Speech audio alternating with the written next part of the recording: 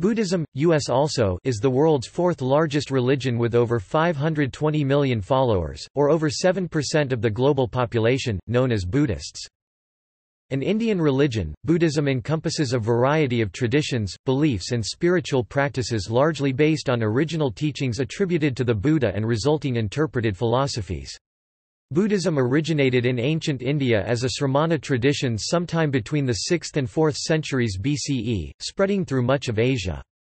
Two major extant branches of Buddhism are generally recognized by scholars: Theravada, Pali, the school of the elders, and Mahayana, Sanskrit, the great vehicle. All Buddhist traditions share the goal of overcoming suffering and the cycle of death and rebirth, either by the attainment of nirvana or through the path of Buddhahood.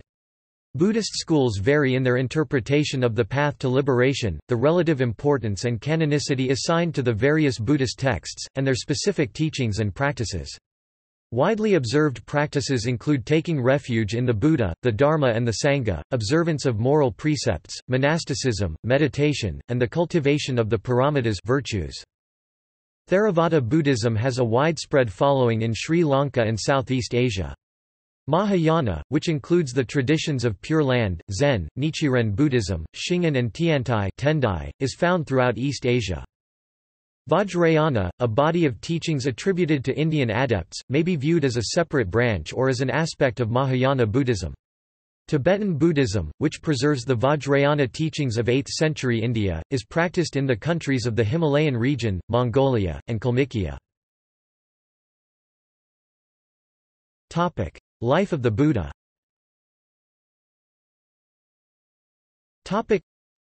Buddhism is an Indian religion attributed to the teachings of the Buddha, supposedly born Siddhartha Gautama, and also known as the Tathagata, thus gone, and Sakyamuni, sage of the Sakyas. Early texts have his personal name as Gautama or Gautama, Pali, without any mention of Siddhartha, achieved the goal, which appears to have been a kind of honorific title when it does appear. The details of Buddha's life are mentioned in many early Buddhist texts but are inconsistent, and his social background and life details are difficult to prove, the precise dates uncertain. The evidence of the early texts suggests that he was born as Siddhartha Gautama in Lumbini and grew up in Kapilavastu, a town in the plains region of the modern Nepal-India border, and that he spent his life in what is now modern Bihar and Uttar Pradesh.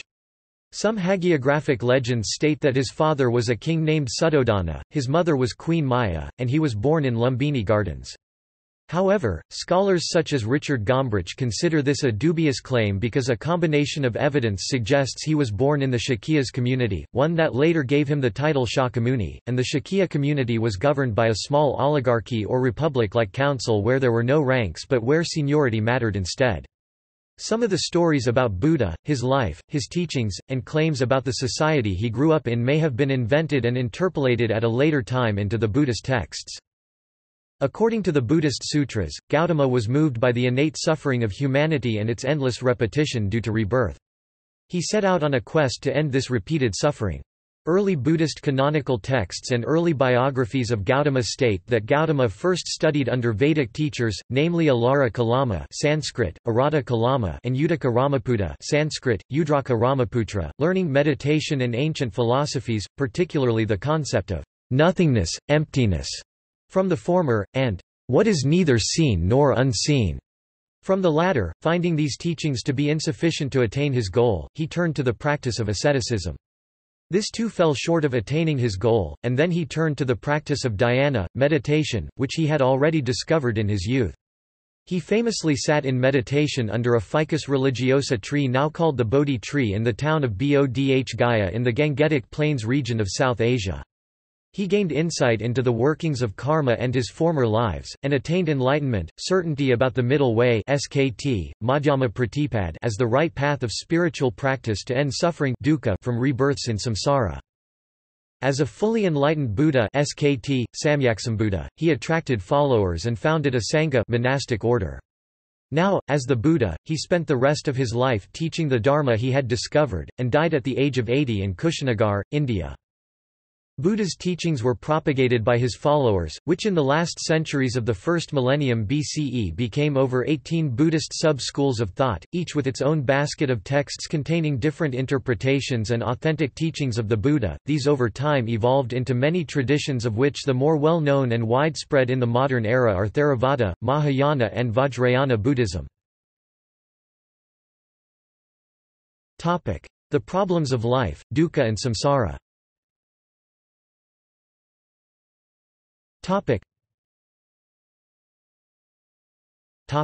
Four Noble Truths, dukkha and its ending.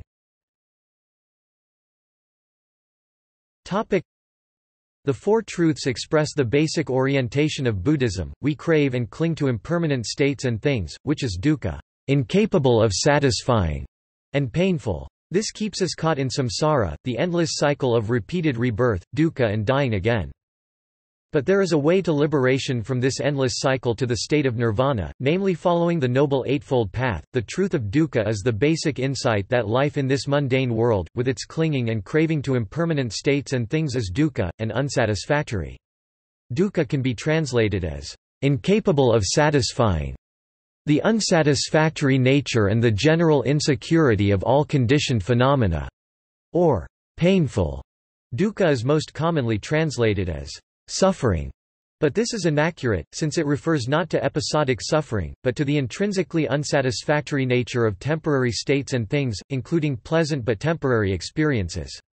We expect happiness from states and things which are impermanent, and therefore cannot attain real happiness.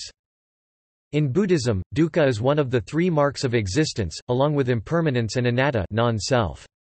Buddhism, like other major Indian religions, asserts that everything is impermanent anicca, but, unlike them, also asserts that there is no permanent self or soul in living beings anatta. The ignorance or misperception avidya that anything is permanent or that there is self in any being is considered a wrong understanding, and the primary source of clinging and dukkha. Dukkha arises when we crave Pali, tanha, and cling to these changing phenomena. The clinging and craving produces karma, which ties us to samsara, the round of death and rebirth. Craving includes kama tanha, craving for sense pleasures, bhava tanha, craving to continue the cycle of life and death, including rebirth, and vibhava tanha, craving to not experience the world and painful feelings. Dukkha ceases, or can be confined, when craving and clinging cease or are confined. This also means that no more karma is being produced, and rebirth ends. Cessation is nirvana, blowing out, and peace of mind. By following the Buddhist path to moksha, liberation, one starts to disengage from craving and clinging to impermanent states and things. The term, path, is usually taken to mean the Noble Eightfold Path, but other versions of the path can also be found in the Nikayas. The Theravada tradition regards insight into the Four Truths as liberating in itself. The cycle of rebirth.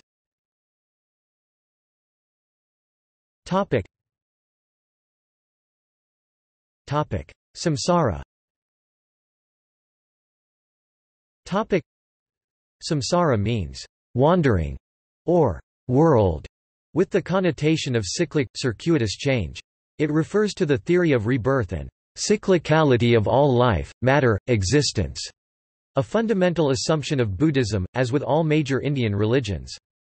Samsara in Buddhism is considered to be dukkha, unsatisfactory and painful, perpetuated by desire and avidya, ignorance, and the resulting karma. The theory of rebirths, and realms in which these rebirths can occur, is extensively developed in Buddhism, in particular Tibetan Buddhism with its wheel of existence bhavacakra doctrine.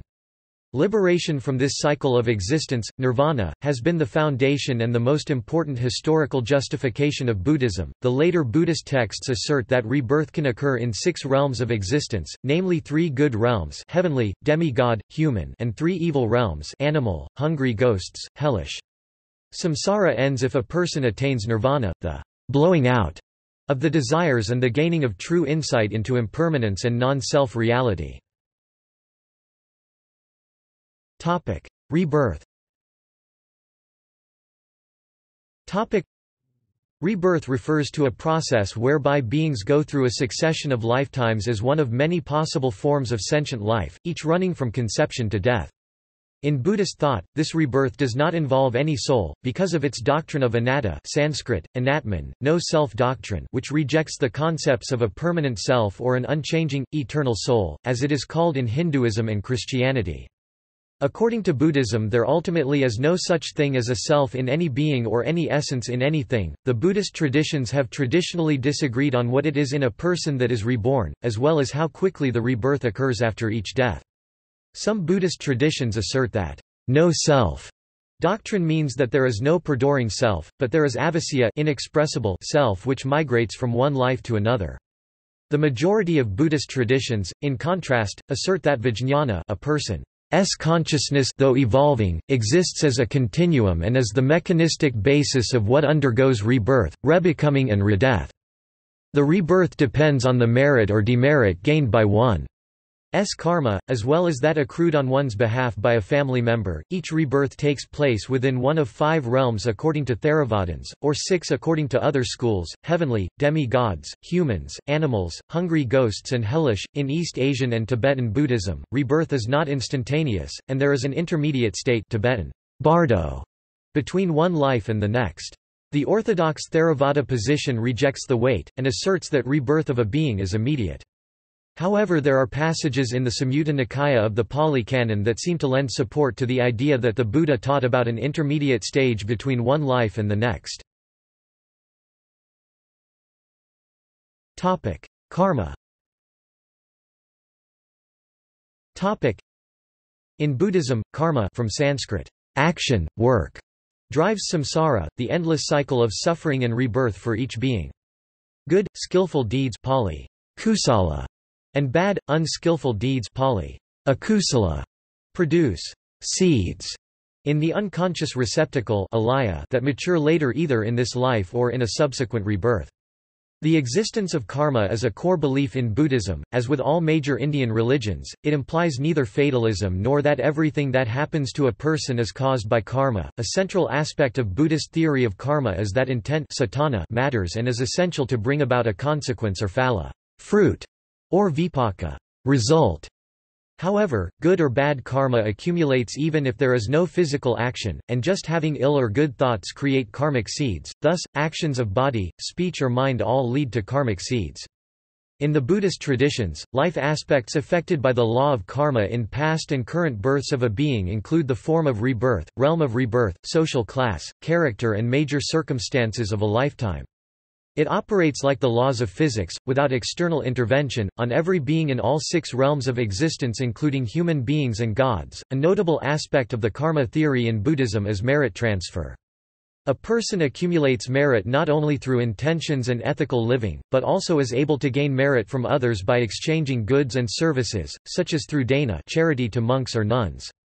Further, a person can transfer one's own good karma to living family members and ancestors. Liberation.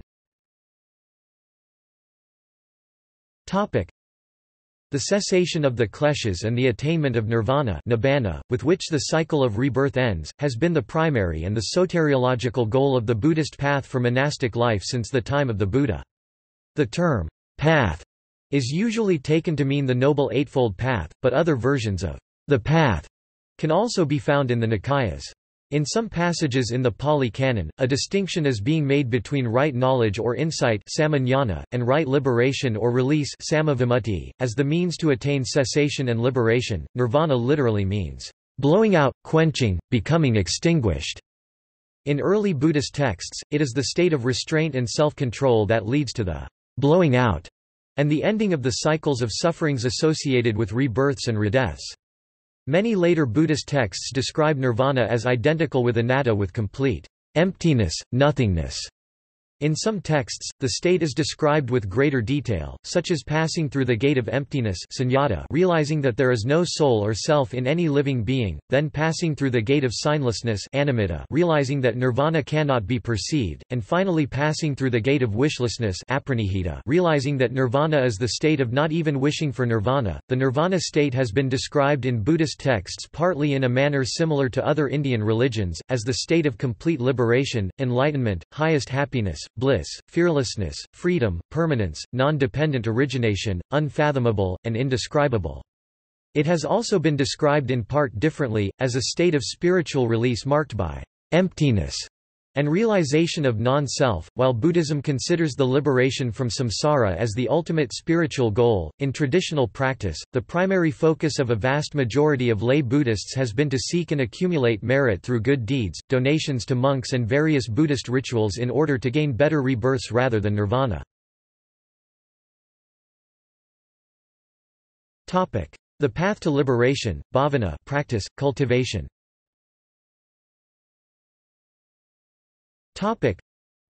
While the Noble Eightfold Path is best known in the West, a wide variety of practices and stages have been used and described in the Buddhist traditions.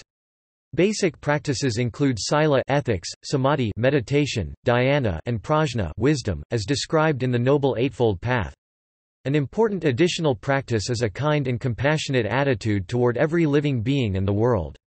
Devotion is also important in some Buddhist traditions, and in the Tibetan traditions visualizations of deities and mandalas are important. The value of textual study is regarded differently in the various Buddhist traditions. It is central to Theravada and highly important to Tibetan Buddhism, while the Zen tradition takes an ambiguous stance. Refuge in the Three Jewels.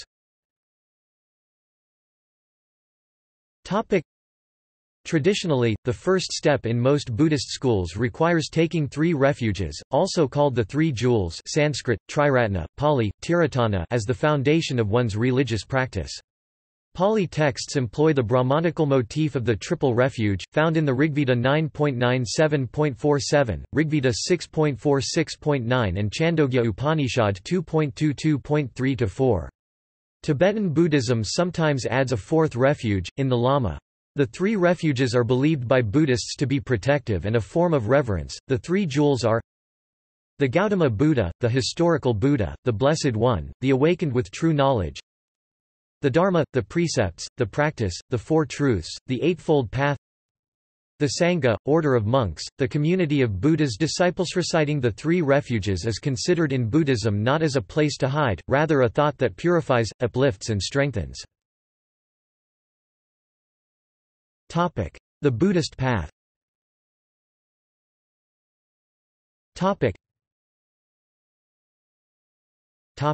Theravada, Noble Eightfold Path.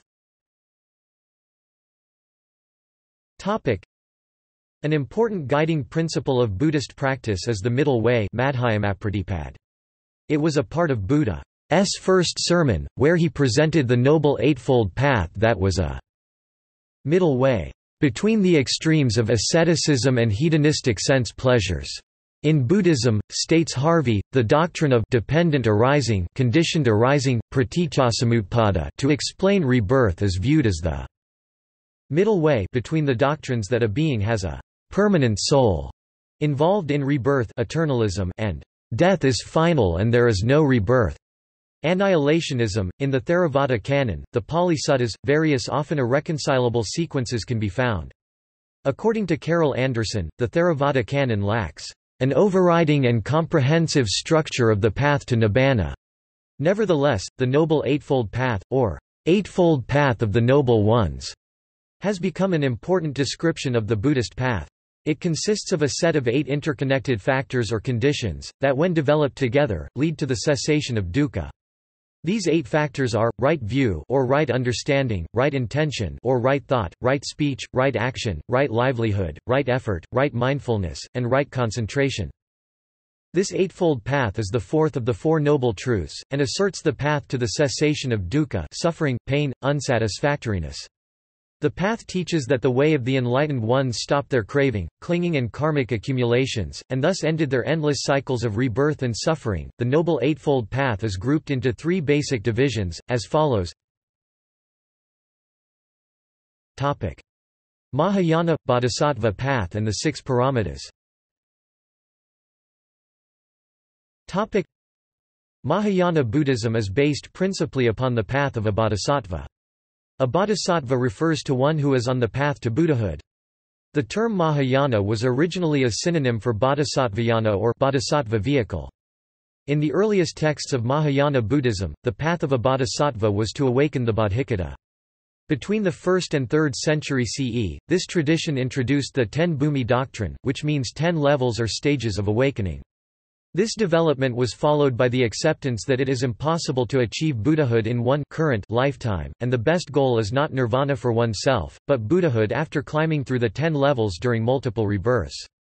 Mahayana scholars then outlined an elaborate path, for monks and laypeople, and the path includes the vow to help teach Buddhist knowledge to other beings, so as to help them cross samsara and liberate themselves, once one reaches the Buddhahood in a future rebirth. One part of this path are the paramita perfections, to cross over, derived from the Jatakas tales of Buddha's numerous rebirths. The Mahayana texts are inconsistent in their discussion of the paramitas, and some texts include lists of 2, others 4, 6, 10 and 52.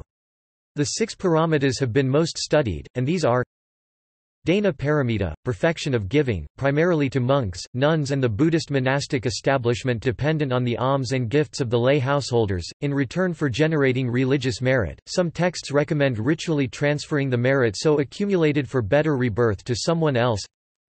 Sila paramita, perfection of morality, it outlines ethical behavior for both the laity and the Mahayana monastic community. This list is similar to Sila in the Eightfold Path, i.e. right speech, right action, right livelihood.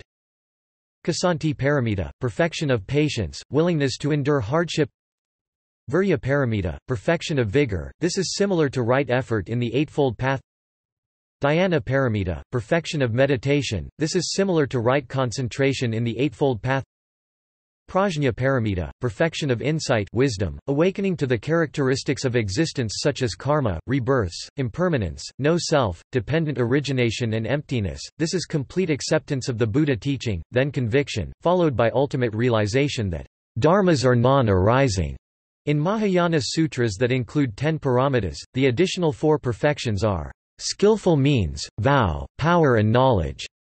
The most discussed paramita and the highest rated perfection in Mahayana texts is the prajna paramita, or the perfection of insight. This insight in the Mahayana tradition, states Shohei Ichimura, has been the insight of non-duality or the absence of reality in all things.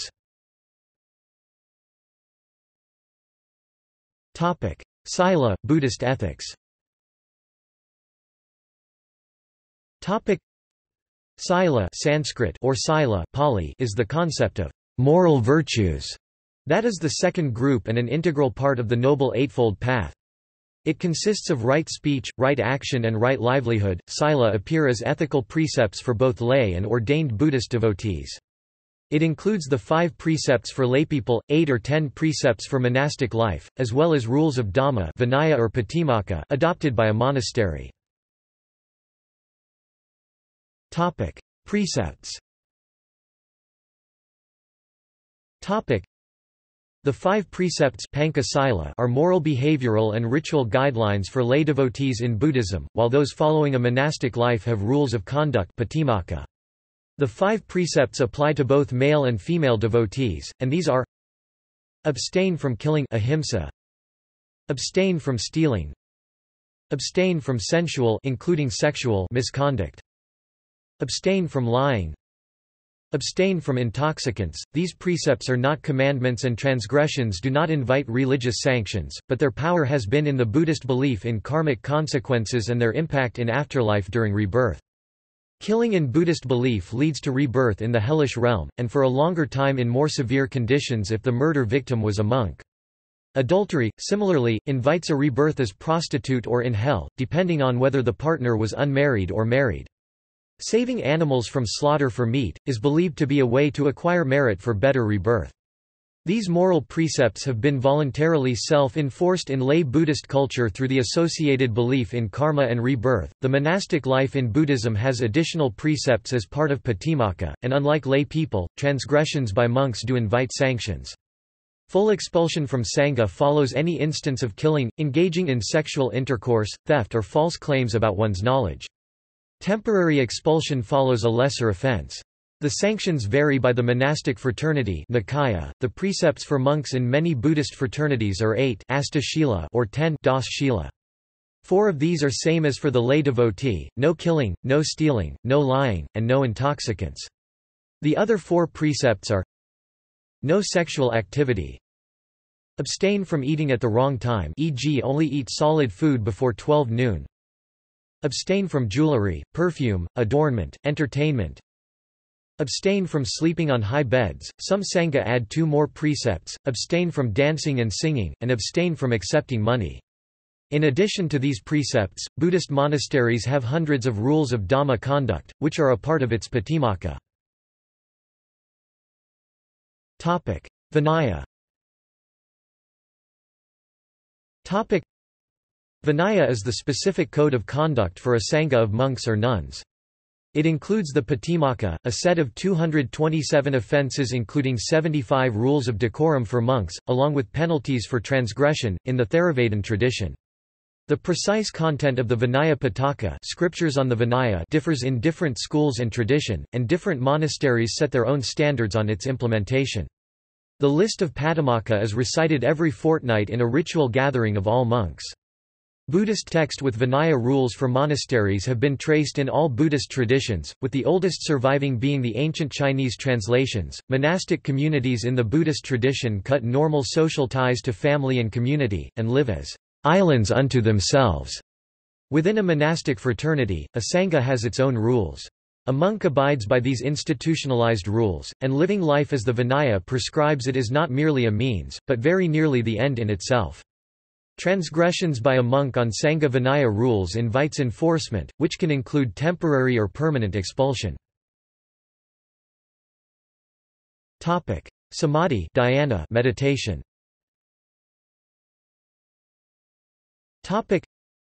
A wide range of meditation practices has developed in the Buddhist traditions, but meditation primarily refers to the practice of dhyana jhana.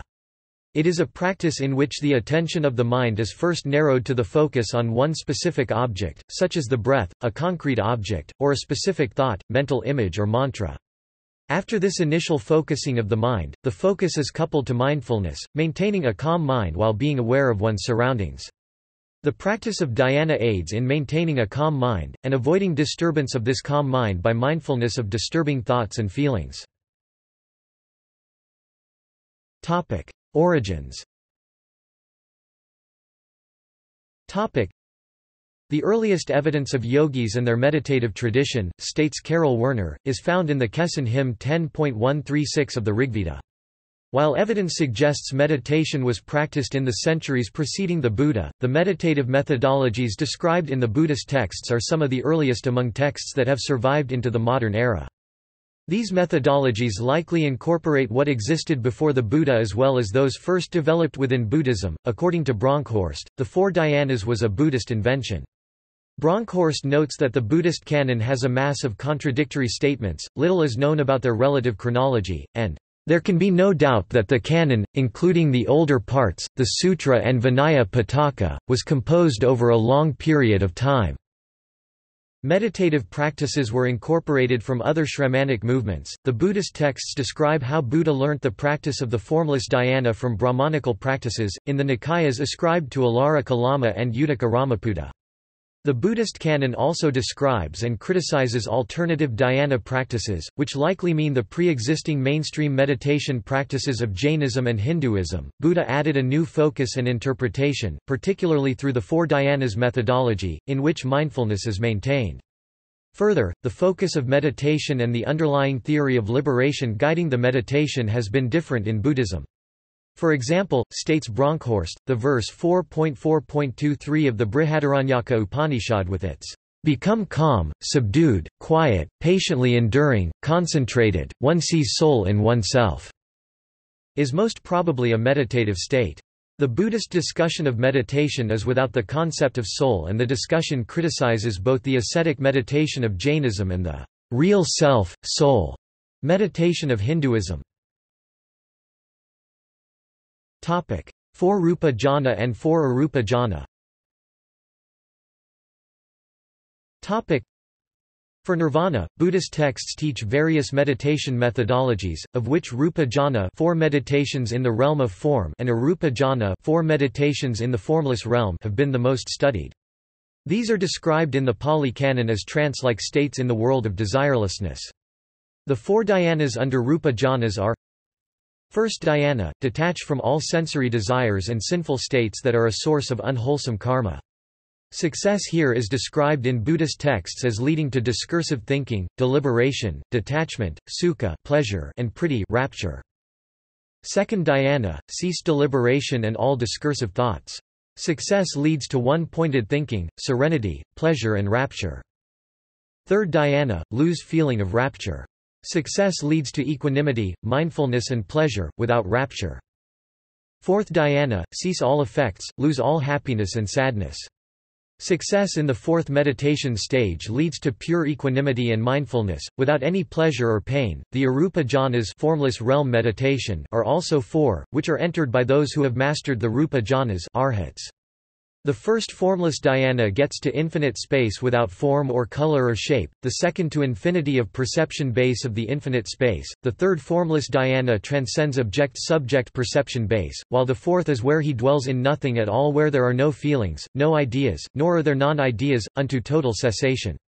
The four Rupa dhyanas in Buddhist practice lead to rebirth in successfully better Rupa Brahma heavenly realms, while Arupa dhyanas lead into Arupa heavens. Richard Gombrich notes that the sequence of the four Rupa jhanas describes two different cognitive states. The first two describe a narrowing of attention, while in the third and fourth jhana attention is expanded again. Alexander Wynne further explains that the dhyana scheme is poorly understood. According to Wynne, words expressing the inculcation of awareness, such as sati, sampahano, and upekkha, are mistranslated or understood as particular factors of meditative states, whereas they refer to a particular way of perceiving the sense objects. Meditation and insight. The Buddhist tradition has incorporated two traditions regarding the use of dhyana meditation, Pali jhana. There is a tradition that stresses attaining prajna insight, bodhi, kensho, vipassana as the means to awakening and liberation. But it has also incorporated the yogic tradition, as reflected in the use of jhana, which is rejected in other sutras as not resulting in the final result of liberation. Lambert Schmidhausen, a professor of Buddhist studies, discerns three possible roads to liberation as described in the suttas, to which Vetter adds the sole practice of dhyana itself. According to Vetter and Bronkhorst, the earliest Buddhist path consisted of a set of practices which culminate in the practice of dhyana, leading to a calm of mind which according to Vetter is the liberation which is being sought. Frauwallner notes that the Buddha regarded tanha thirst, craving, to be the cause of suffering, not ignorance. But this was in contradiction to the Indian traditions of the time, and posed a problem, which was then also incorporated into the Buddhist teachings. Later on, liberating insight came to be regarded as equally liberating. This liberating insight came to be exemplified by prajna, or the insight in the Four Truths, but also by other elements of the Buddhist teachings. The Brahma Vihara. The four immeasurables or four abodes, also called Brahma Viharas, are virtues or directions for meditation in Buddhist traditions, which helps a person be reborn in the heavenly Brahma realm. These are traditionally believed to be a characteristic of the deity Brahma and the heavenly abode he resides in. The four Brahma Vihara are: loving kindness, Pali, metta, Sanskrit, maitri, is active goodwill towards all. Compassion, Pali and Sanskrit, karuna, results from metta, it is identifying the suffering of others as one's own. Empathetic joy, Pali and Sanskrit, mudita, is the feeling of joy because others are happy, even if one did not contribute to it, it is a form of sympathetic joy. Equanimity, Pali, upekkha, Sanskrit, upeksa, is even-mindedness and serenity, treating everyone impartially. According to Peter Harvey, the Buddhist scriptures acknowledge that the four Brahmavihara meditation practices did not originate within the Buddhist tradition. The Brahmavihara, sometimes as Brahmaloka, along with the tradition of meditation and the above four immeasurables, are found in pre-Buddha and post-Buddha Vedic and Shramanic literature. Aspects of the Brahmavihara practice for rebirths into the heavenly realm have been an important part of Buddhist meditation tradition. According to Gombrich, the Buddhist usage of the Brahma Vihara originally referred to an awakened state of mind, and a concrete attitude toward other beings which was equal to living with Brahman, here and now. The later tradition took those descriptions too literally, linking them to cosmology and understanding them as living with Brahman by rebirth in the Brahma world. According to Gombrich, the Buddha taught that kindness, what Christians tend to call love, was a way to salvation. Visualizations, deities, mandalas. Idols of deity and icons have been a part of the historic practice, and in Buddhist texts such as the 11th-century Sadhanamala, a devotee visualizes and identifies himself or herself with the imagined deity as part of meditation. This has been particularly popular in Vajrayana meditative traditions, but also found in Mahayana and Theravada traditions, particularly in temples and with Buddha images. In Tibetan Buddhism tradition, mandala are mystical maps for the visualization process with cosmic symbolism. There are numerous deities, each with a mandala, and they are used during initiation ceremonies and meditation. The mandalas are concentric geometric shapes symbolizing layers of the external world, gates and sacred space. The meditation deity is in the center, sometimes surrounded by protective gods and goddesses. Visualizations with deities and mandalas in Buddhism is a tradition traceable to ancient times, and likely well established by the time the 5th century text Visuddhimagga was composed. Practice, monks, laity. According to Peter Harvey, whenever Buddhism has been healthy, not only ordained but also more committed lay people have practiced formal meditation.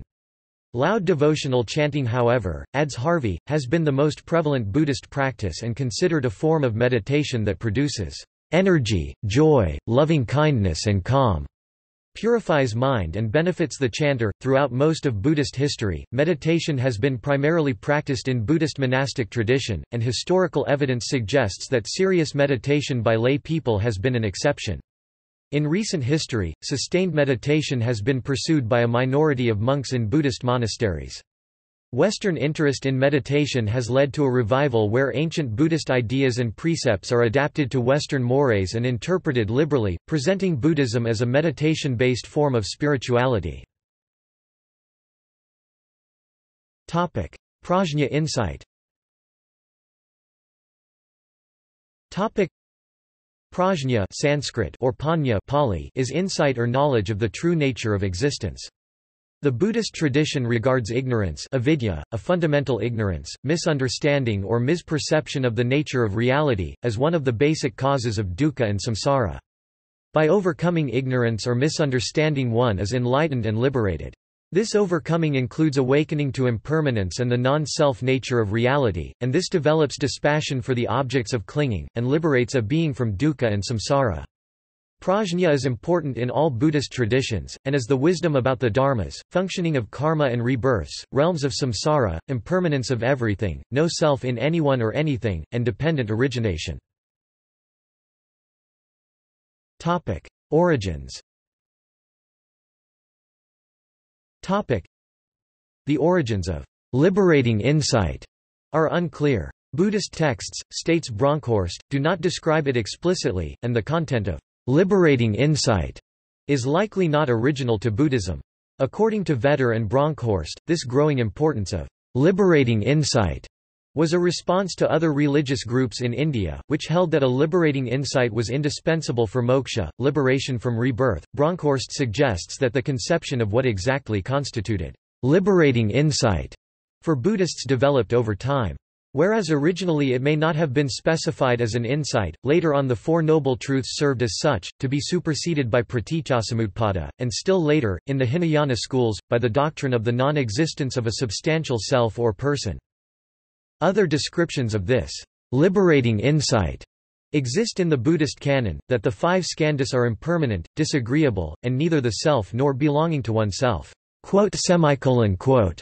The contemplation of the arising and disappearance of the 5 skandhas. The realization of the skandhas as empty vain and without any pith or substance In the Pali Canon, liberating insight is attained in the 4th dhyana. However, states Vetter, modern scholarship on the Pali Canon has uncovered a whole series of inconsistencies in the transmission of the Buddha's word. And there are many conflicting versions of what constitutes higher knowledge and samadhi that leads to the liberation from rebirth and suffering. Even within the four dhyana methodology of meditation, Vedder notes that penetrating abstract truths and penetrating them successively does not seem possible in a state of mind which is without contemplation and reflection. According to Vedder, dhyana itself constituted the original liberating practice. Carol Anderson notes that insight is often depicted in the Vinaya as the opening of the Dhamma eye, which sets one on the Buddhist path to liberation.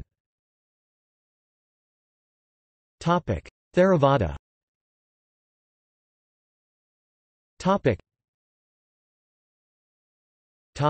Vipassana. In Theravada Buddhism, but also in Tibetan Buddhism, two types of meditation Buddhist practices are being followed, namely samatha Pali, Sanskrit, samatha, calm, and vipassana, insight. Samatha is also called calming meditation, and was adopted into Buddhism from pre-Buddha Indian traditions. Vipassana meditation was added by Buddha, and refers to insight meditation.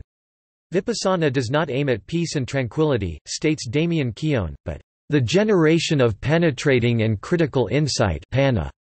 The focus of vipassana meditation is to continuously and thoroughly know impermanence of everything anicca, no self in anything anatta, and the dukkha teachings of Buddhism. Contemporary Theravada orthodoxy regards samatha as a preparation for vipassana, pacifying the mind and strengthening the concentration in order to allow the work of insight, which leads to liberation. In contrast, the Vipassana movement argues that insight levels can be discerned without the need for developing samatha further due to the risks of going out of the course when strong samatha is developed. Dependent arising. Pratityasamutpada, also called dependent arising, or dependent origination, is the Buddhist theory to explain the nature and relations of being, becoming, existence and ultimate reality. Buddhism asserts that there is nothing independent, except the state of nirvana.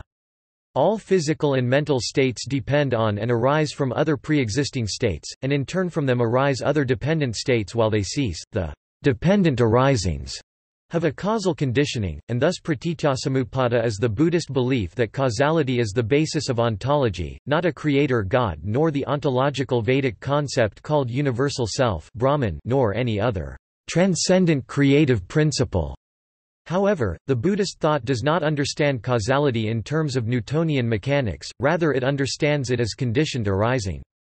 In Buddhism, dependent arising is referring to conditions created by a plurality of causes that necessarily co-originate a phenomenon within and across lifetimes, such as karma in one life creating conditions that lead to rebirth in one of the realms of existence for another lifetime. Buddhism applies the dependent arising theory to explain origination of endless cycles of dukkha and rebirth, through its 12 nidanas or 12 links doctrine. It states that because avidya ignorance exists samskaras karmic formations exists, because samskaras exists therefore vijñāna consciousness exists, and in a similar manner it links namarupa sentient body, sadayatana six senses, sparsa sensory stimulation, vedana feeling, tana craving, upadana grasping, bhava becoming, jati birth, and jaramarana old age, death, sorrow, pain. By breaking the circuitous links of the 12 nidanas, Buddhism asserts that liberation from these endless cycles of rebirth and dukkha can be attained. Mahayana.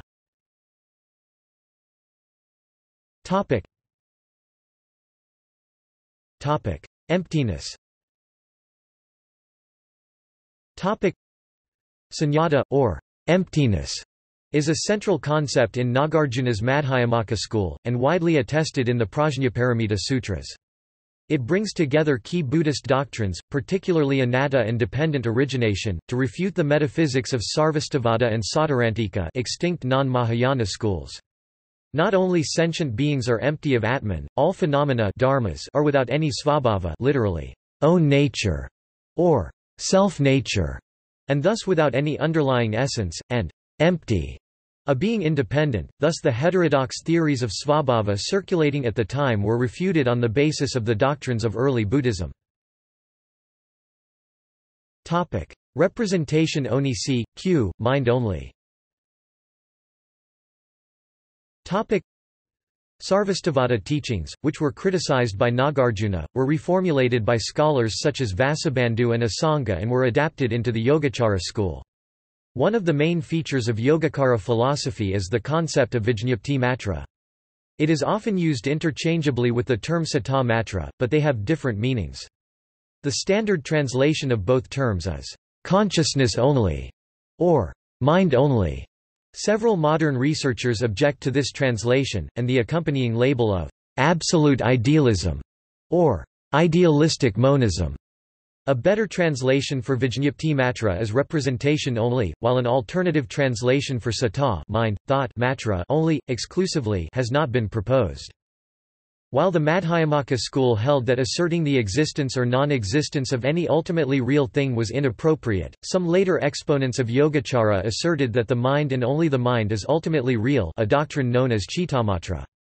Vasubandhu and Asanga, however, did not assert that mind was truly existent, or the basis of all reality. These two schools of thought, in opposition or synthesis, form the basis of subsequent Mahayana metaphysics in the Indo-Tibetan tradition.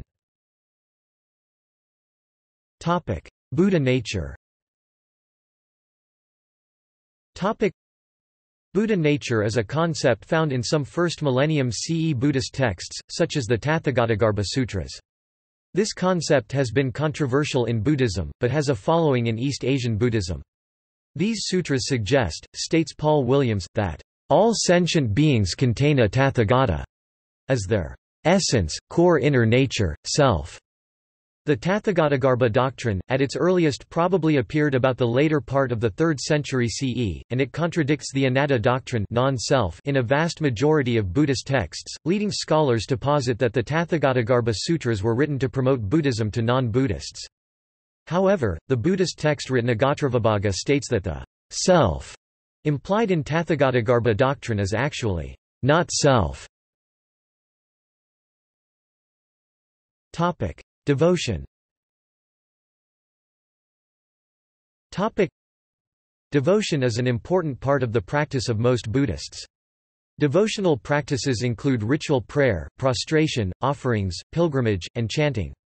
In Pure Land Buddhism, devotion to the Buddha Amitabha is the main practice. In Nichiren Buddhism, devotion to the Lotus Sutra is the main practice. Bhakti, called bhati in Pali, has been a common practice in Theravada Buddhism, where offerings and group prayers are made to deities and particularly images of Buddha.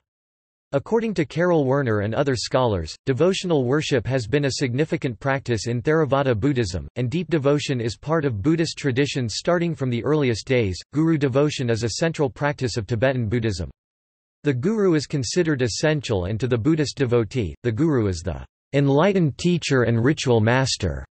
In Vajrayana spiritual pursuits, for someone seeking Buddhahood, the guru is the Buddha, the Dhamma and the Sangha, wrote the 12th century Buddhist scholar Sadhanamala. The veneration of and obedience to teachers is also important in Theravada and Zen Buddhism. Buddhist texts.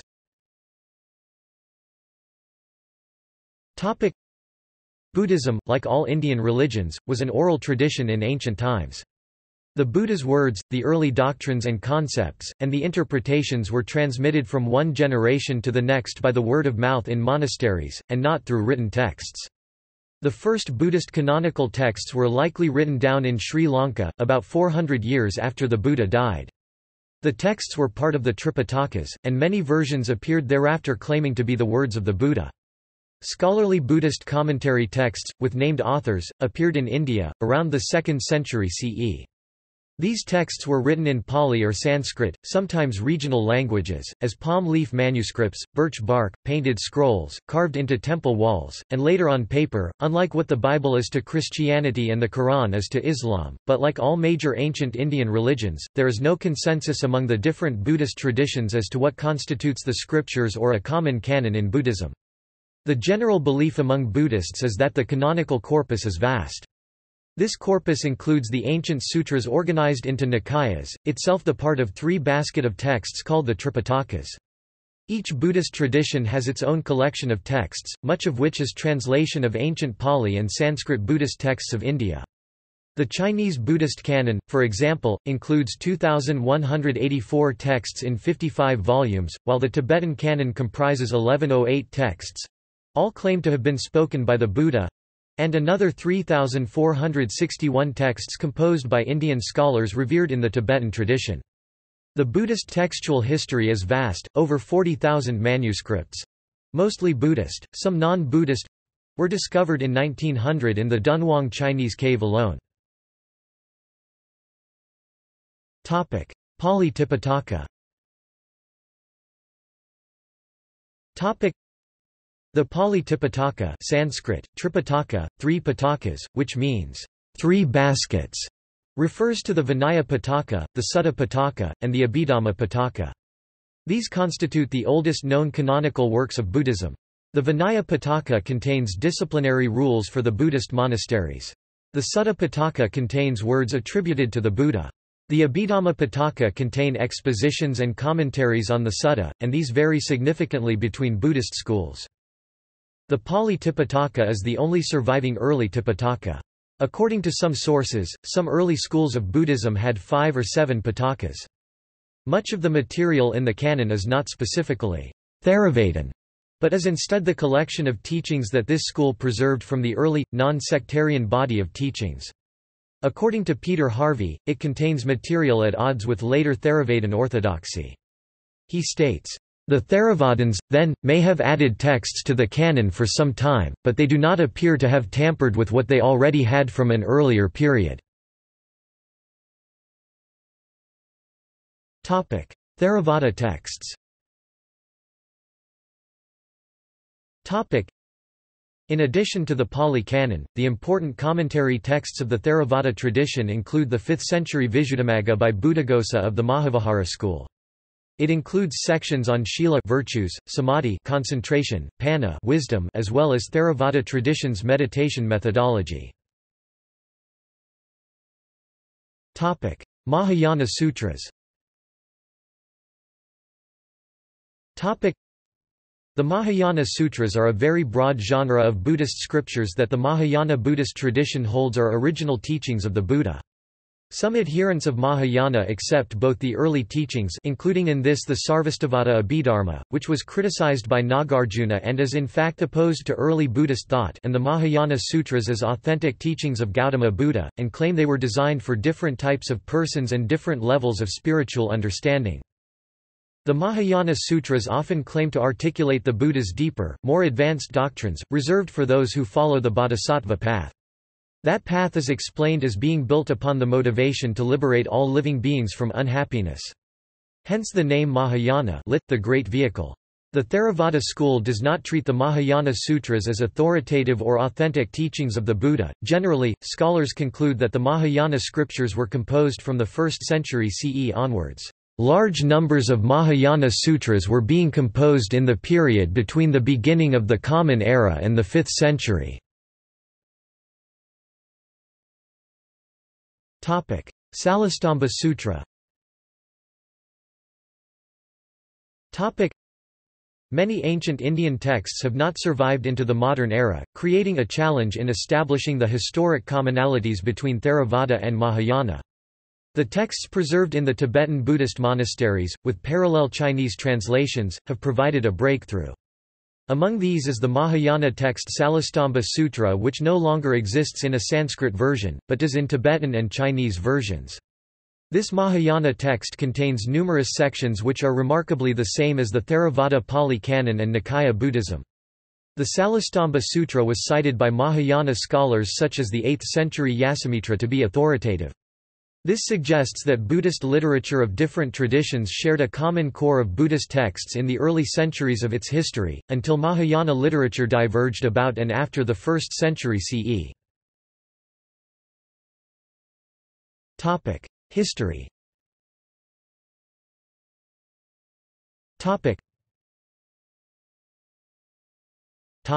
Historical roots. Historically, the roots of Buddhism lie in the religious thought of Iron Age India around the middle of the 1st millennium BCE.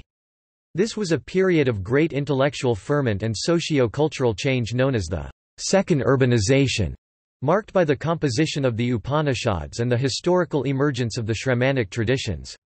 New ideas developed both in the Vedic tradition in the form of the Upanishads, and outside of the Vedic tradition through the Sramana movements. The term Sramana refers to several Indian religious movements parallel to but separate from the historical Vedic religion, including Buddhism, Jainism and others such as Ahivika.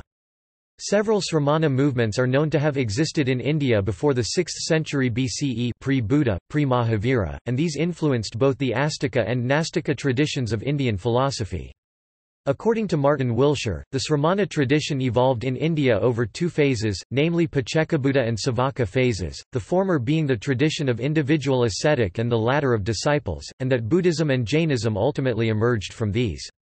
Brahmanical and non-Brahmanical ascetic groups shared and used several similar ideas, but the Sramana traditions also drew upon already established Brahmanical concepts and philosophical roots, states Wiltshire, to formulate their own doctrines. Brahmanical motifs can be found in the oldest Buddhist texts, using them to introduce and explain Buddhist ideas. For example, prior to Buddhist developments, the Brahmanical tradition internalized and variously reinterpreted the three Vedic sacrificial fires as concepts such as truth, right, tranquility or restraint. Buddhist texts also refer to the three Vedic sacrificial fires, reinterpreting and explaining them as ethical conduct. The Shramanic religions challenged and broke with the Brahmanic tradition on core assumptions such as Atman, soul, self, Brahman, the nature of afterlife, and they rejected the authority of the Vedas and Upanishads. Buddhism was one among several Indian religions that did so. Topic: Indian Buddhism. The history of Indian Buddhism may be divided into 5 periods: early Buddhism, occasionally called pre-sectarian Buddhism, Nikaya Buddhism or sectarian Buddhism, the period of the early Buddhist schools, early Mahayana Buddhism, later Mahayana Buddhism, and Vajrayana Buddhism. Pre-sectarian Buddhism. Pre-sectarian Buddhism is the earliest phase of Buddhism, recognized by nearly all scholars. Its main scriptures are the Vinaya Pitaka and the 4 principal Nikayas or Agamas. Tracing the oldest teachings. Information of the oldest teachings may be obtained by analysis of the oldest texts. One method to obtain information on the oldest core of Buddhism is to compare the oldest extant versions of the Theravadan Pali Canon and other texts. The reliability of these sources, and the possibility to draw out a core of oldest teachings, is a matter of dispute. According to Vedder, inconsistencies remain, and other methods must be applied to resolve those inconsistencies. According to Schmidhausen, 3 positions held by scholars of Buddhism can be distinguished. Stress on the fundamental homogeneity and substantial authenticity of at least a considerable part of the Nikayich materials. Skepticism with regard to the possibility of retrieving the doctrine of earliest Buddhism. Cautious optimism in this respect. Core teachings. According to Mitchell, certain basic teachings appear in many places throughout the early texts, which has led most scholars to conclude that Gautama Buddha must have taught something similar to the 4 Noble Truths, the Noble Eightfold Path, Nirvana, the 3 Marks of Existence, the 5 Aggregates, dependent origination, karma and rebirth. Yet critical analysis reveals discrepancies, which point to alternative possibilities. Bruce Matthews notes that there is no cohesive presentation of karma in the Sutta Pitaka, which may mean that the doctrine was incidental to the main perspective of early Buddhist soteriology. Schmidhausen has questioned whether karma already played a role in the theory of rebirth of earliest Buddhism. According to Vedder, the Buddha at first sought the deathless amata, amrta, which is concerned with the here and now. Only later did he become acquainted with the doctrine of rebirth. Bronkhorst disagrees, and concludes that the Buddha introduced a concept of karma that differed considerably from the commonly held views of his time. Quote, according to Bronkhorst, not physical and mental activities as such were seen as responsible for rebirth, but intentions and desire. Another core problem in the study of early Buddhism is the relation between dhyana and insight. Schmidhausen states that the Four Noble Truths as liberating insight may be a later addition to texts such as Majjhima Nikaya 36. According to both Bronkhorst and Anderson, the Four Noble Truths became a substitution for prajna, or liberating insight, in the suttas in those texts where liberating insight was preceded by the four jhanas. The Four Truths may not have been formulated in earliest Buddhism, and did not serve in earliest Buddhism as a description of liberating insight. Gautama's teachings may have been personal, adjusted to the need of each person. The three marks of existence, dukkha, anicca, anatta, may reflect Upanishadic or other influences. K. R. Norman supposes that these terms were already in use at the Buddha's time, and were familiar to his hearers. According to Vedder, the description of the Buddhist path may initially have been as simple as the term, the middle way. In time, this short description was elaborated, resulting in the description of the Eightfold Path. Similarly, nibbana is the common term for the desired goal of this practice, yet many other terms can be found throughout the Nikayas, which are not specified. Early Buddhist schools. According to the scriptures, soon after the parinirvana, from Sanskrit, highest extinguishment, of Gautama Buddha, the first Buddhist council was held. As with any ancient Indian tradition, transmission of teaching was done orally. The primary purpose of the assembly was to collectively recite the teachings to ensure that no errors occurred in oral transmission.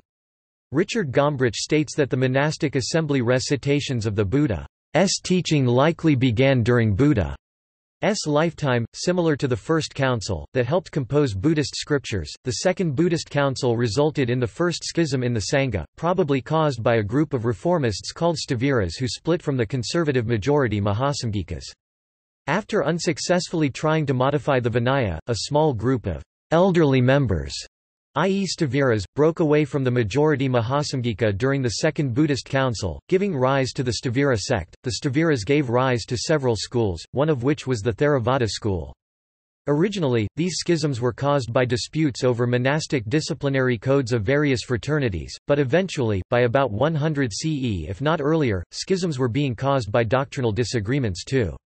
Buddhist monks of different fraternities became distinct schools and stopped doing official Sangha business together, but continued to study each other's doctrines. Following or leading up to the schisms, each Sangha started to accumulate their own version of Tripitaka, Pali canons, triple basket of texts.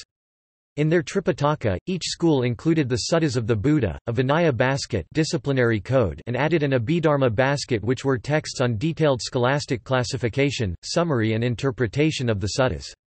The doctrine details in the Abhidharmas of various Buddhist schools differ significantly, and these were composed starting about the 3rd century BCE and through the 1st millennium CE. 18 early Buddhist schools are known, each with its own Tripitaka, but only one collection from Sri Lanka has survived, in a nearly complete state, into the modern era. Early Mahayana Buddhism. Several scholars have suggested that the Mahayana Buddhism tradition started in South India, modern Andhra Pradesh, and it is there that Prajnaparamita Sutras, among the earliest Mahayana sutras, developed among the Mahasamgika along the Kresna River region about the 1st century BCE. There is no evidence that Mahayana ever referred to a separate formal school or sect of Buddhism, but rather that it existed as a certain set of ideals, and later doctrines, for bodhisattvas. Initially it was known as Bodhisattvayana, the vehicle of the bodhisattvas. Paul Williams states that the Mahayana never had nor ever attempted to have a separate Vinaya or ordination codes from the early schools of Buddhism. Records written by Chinese monks visiting India indicate that both Mahayana and non-Mahayana monks could be found in the same monasteries, with the difference that Mahayana monks worshipped figures of bodhisattvas, while non-Mahayana monks did not. Much of the early extant evidence for the origins of Mahayana comes from early Chinese translations of Mahayana texts. These Mahayana teachings were first propagated into China by Lokaksema, the first translator of Mahayana sutras into Chinese during the 2nd century CE. Some scholars have traditionally considered the earliest Mahayana sutras to include the very first versions of the Prajnaparamita series, along with texts concerning aksobhya, which were probably composed in the 1st century BCE in the south of India. Late Mahayana Buddhism. During the period of late Mahayana Buddhism, 4 major types of thought developed: Madhyamaka, Yogacara, Tathagatagarbha, and Buddhist logic is the last and most recent. In India, the 2 main philosophical schools of the Mahayana were the Madhyamaka and the later Yogacara. According to Dan Lusthaus, Madhyamaka and Yogacara have a great deal in common, and the commonality stems from early Buddhism. There were no great Indian teachers associated with Tathagatagarbha thought. Vajrayana esoteric Buddhism. Scholarly research concerning esoteric Buddhism is still in its early stages and has a number of problems that make research difficult.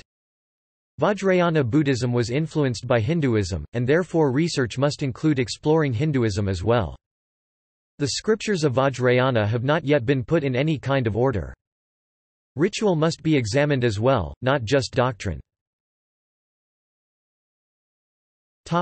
Spread of Buddhism. Buddhism may have spread only slowly in India until the time of the Mauryan Emperor Ashoka, who was a public supporter of the religion. The support of Asoka and his descendants led to the construction of more stupas, Buddhist religious memorials, and to its spread throughout the Maurya Empire and into neighbouring lands such as Central Asia and to the island of Sri Lanka south of India. These 2 missions, in opposite directions, would ultimately lead, in the first case to the spread of Buddhism into China, Korea and Japan, and in the second case, to the emergence of Theravada Buddhism and its spread from Sri Lanka to much of Southeast Asia. This period marks the first known spread of Buddhism beyond India. According to the edicts of Asoka, emissaries were sent to various countries west of India to spread Buddhism dharma, particularly in eastern provinces of the neighbouring Seleucid Empire, and even farther to Hellenistic kingdoms of the Mediterranean. It is a matter of disagreement among scholars whether or not these emissaries were accompanied by Buddhist missionaries. In Central and West Asia, Buddhist influence grew, through Greek-speaking Buddhist monarchs and ancient Asian trade routes. An example of this is evidenced in Chinese and Pali Buddhist records, such as Milindapanha and the Greco-Buddhist art of Gandhara.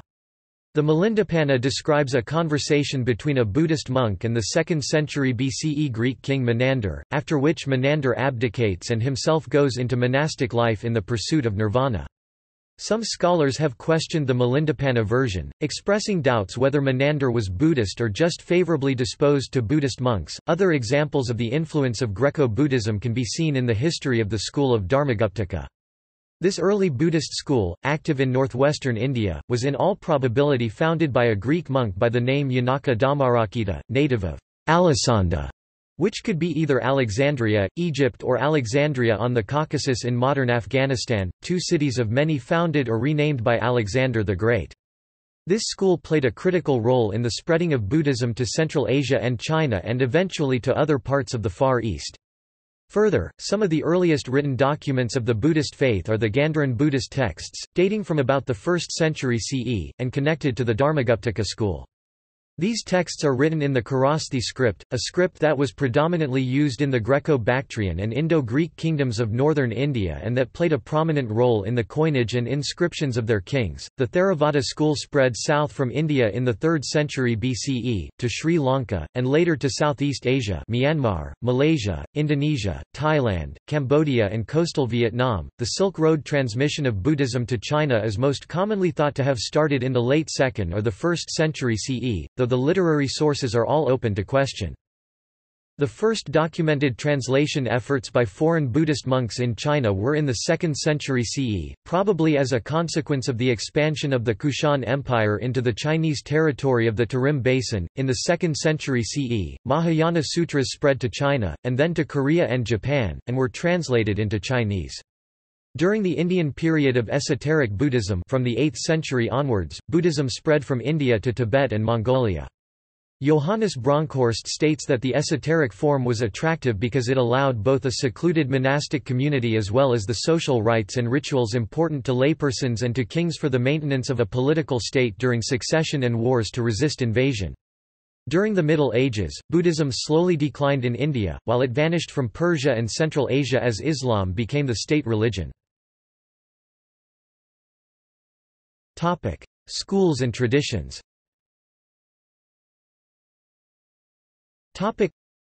Buddhists generally classify themselves as either Theravada or Mahayana.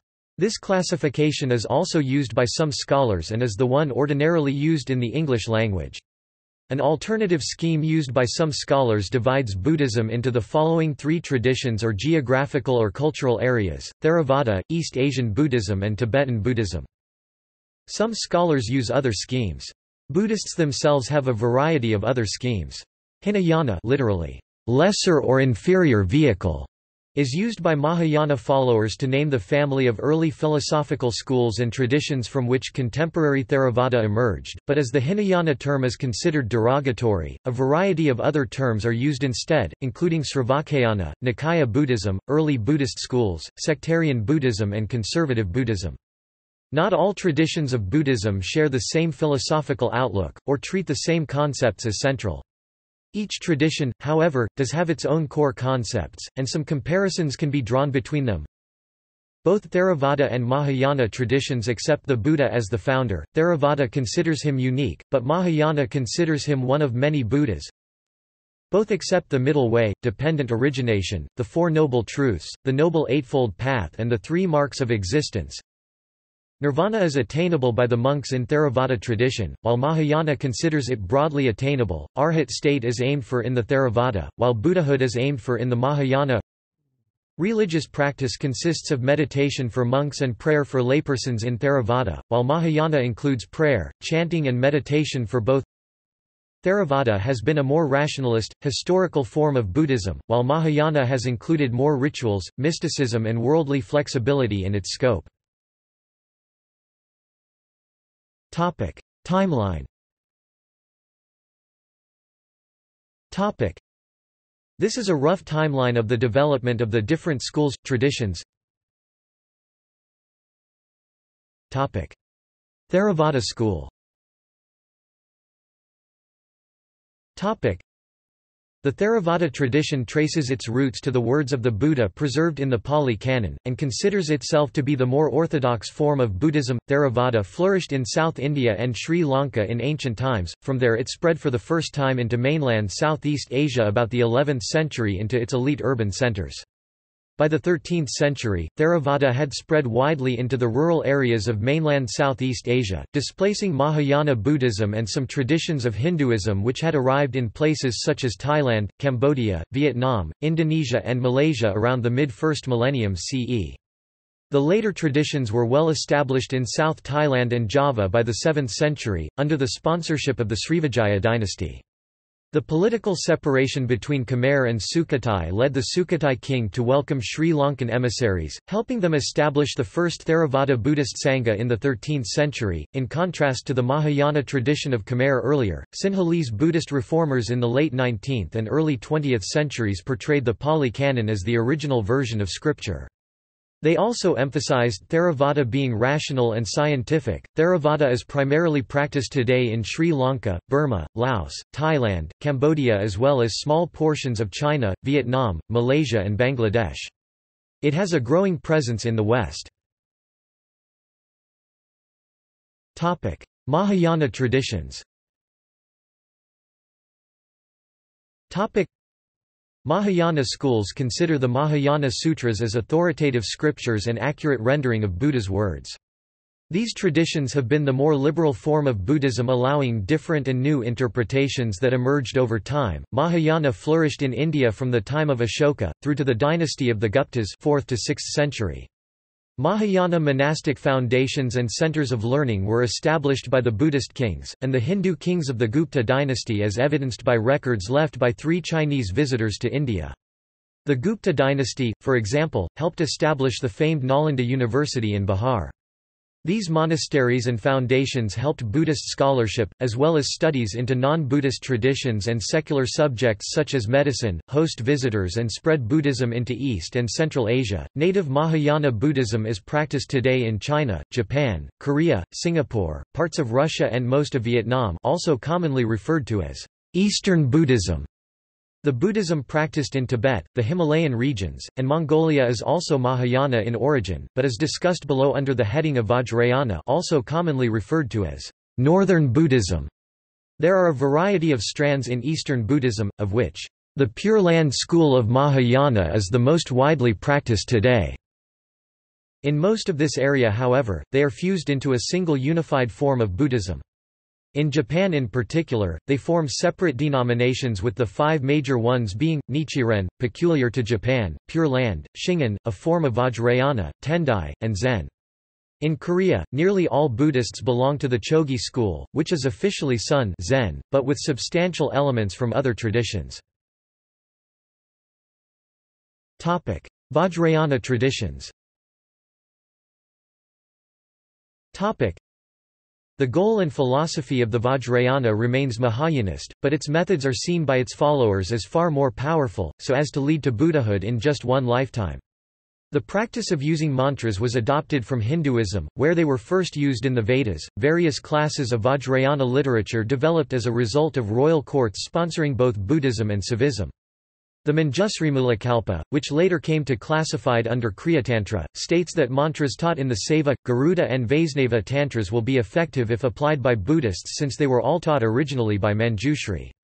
The Guyasati of Padmavajra, a work associated with the Guyasamaha tradition, prescribes acting as a Saiva guru and initiating members into Saiva Siddhanta scriptures and mandalas.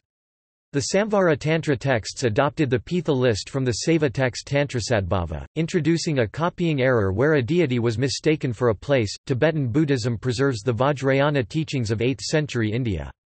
Tantric Buddhism is largely concerned with ritual and meditative practices. A central feature of Buddhist Tantra is deity yoga, which includes visualization and identification with an enlightened yidam or meditation deity and its associated mandala. Another element of Tantra is the need for ritual initiation or empowerment by a guru or lama. Some tantras like the Guyasamaha Tantra features new forms of antinomian ritual practice, such as the use taboo substances like alcohol, sexual yoga, and charnel ground practices which evoke wrathful deities. Zen. Zen Buddhism, Chan pronounced Chan in Chinese, Son in Korean or Zen in Japanese, derived from the Sanskrit term dhyana, meaning meditation, is a form of Mahayana Buddhism found in China, Korea and Japan. It lays special emphasis on meditation, and direct discovery of the Buddha nature. Zen Buddhism is divided into 2 main schools, Rinzai Lin Ji Zong and Soto, Sao Dong Zong, the former greatly favoring the use in meditation on the koan, gongan, a meditative riddle or puzzle, as a device for spiritual breakthrough, and the latter, while certainly employing koans, focusing more on shikantaza or just sitting. Zen Buddhism is primarily found in Japan, with some presence in South Korea and Vietnam. The scholars of Japanese Soto Zen tradition in recent times have critiqued the mainstream Japanese Buddhism for Dhatu Vada, that is assuming things have substantiality, a view they assert to be non-Buddhist and out of tune with the teachings of non-self and conditioned arising, states Peter Harvey. Buddhism today.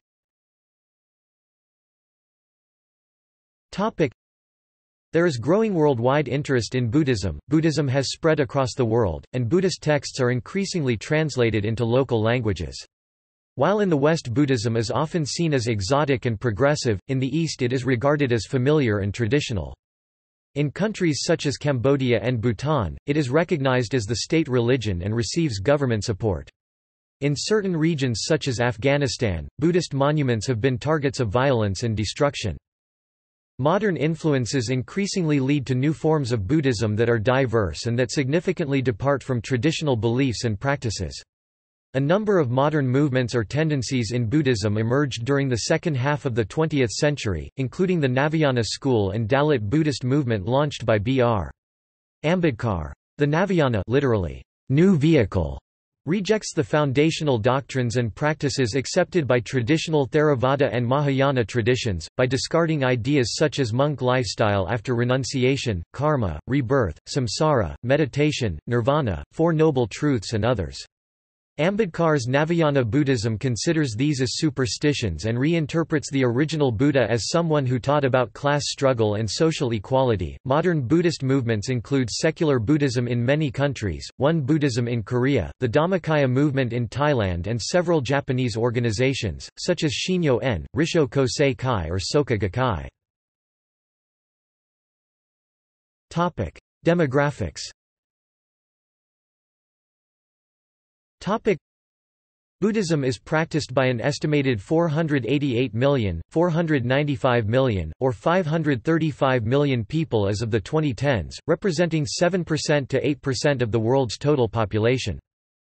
China is the country with the largest population of Buddhists, approximately 244 million or 18.2% of its total population. They are mostly followers of Chinese schools of Mahayana, making this the largest body of Buddhist traditions. Mahayana, also practiced in broader East Asia, is followed by over half of world Buddhists. According to a demographic analysis reported by Peter Harvey 2013, Mahayana has 360 million adherents, Theravada has 150 million adherents, and Vajrayana has 18.2 million adherents. According to Johnson and Grimm 2013, Buddhism has grown from a total of 138 million adherents in 1910, of which 137 million were in Asia, to 495 million in 2010, of which 487 million are in Asia. Over 98% of all Buddhists live in the Asia-Pacific and South Asia region. North America had about 3.9 million Buddhists, Europe 1.3 million, while South America, Africa and the Middle East had an estimated combined total of about 1 million Buddhists in 2010. Buddhism is the dominant religion in Bhutan, Burma, Cambodia, Tibet, Laos, Mongolia, Sri Lanka and Thailand. Large Buddhist populations live in China 18%, Japan 36%, Taiwan 35%, Macau 17%, North Korea 14%, Nepal 11%, Vietnam 10%, Singapore 33%, Hong Kong 15%, and South Korea 23%. After China, where nearly half of the worldwide Buddhists live, the 10 countries with the largest Buddhist population densities are. See also Notes Subnotes References Source Printed source Online source External links Worldwide Buddhist Information and Education Network, BuddhaNet Early Buddhist Texts, Translations, and Parallels, Sutasatral East Asian Buddhist Studies, a Reference Guide, Robert Buswell and William Bodiford, UCLA Buddhist Bibliography, China and Tibet, East-West Center 10 Philosophical Questions, Buddhism, Richard Hayes, Leiden University Readings in Theravada Buddhism, Access to Insight Readings in Zen Buddhism, Hakuin Ekaku ed., Monica Binksik Readings in Sanskrit Buddhist Canon, Nagarjuna Institute, Uist Readings in Buddhism, Vipassana Research Institute English, Southeast Asian and Indian Languages Religion and Spirituality, Buddhism at Open Directory Project The Future of Buddhism Series, From Pateo's Buddhist Art, Smithsonian Buddhism, Objects, Art and History, V&A Museum